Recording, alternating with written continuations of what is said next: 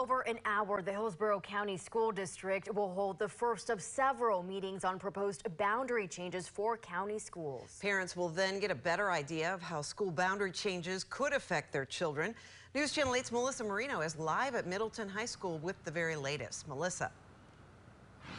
Well, hey, good afternoon. This is one of two schools where the meetings are being held this evening from 5:30 to 7:30 p.m. Both the same format. They are going to answer questions for parents, give them more information, and we expect a lot of parents to show up to these meetings as a lot of parents are expressing concern and frustration over these plans.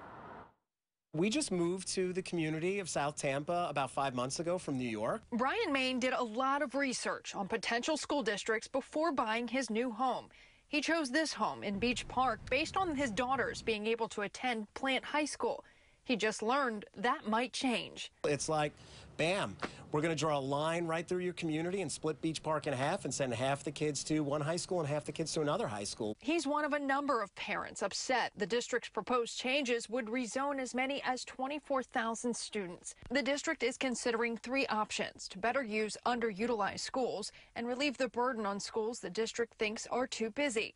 This week, the district is holding a series of meetings to give parents more information and a chance to weigh in. This phase 2 of this process is all about seeking community input. We know that there's some very difficult decisions and scenarios have been put in front of our community and the school district. Parents like Maine looking for answers. He worries this could have a negative impact on the education his daughters receive. There's so many questions in our minds.